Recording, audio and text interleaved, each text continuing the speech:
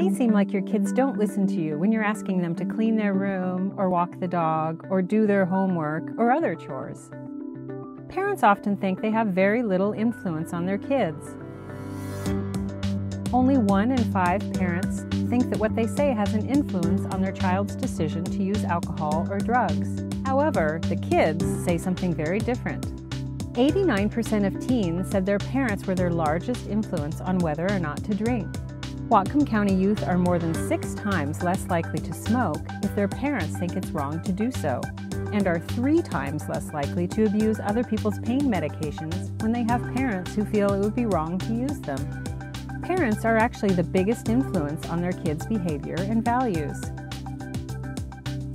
Values that help their kids make smart choices about drugs, alcohol, marijuana, and other life choices.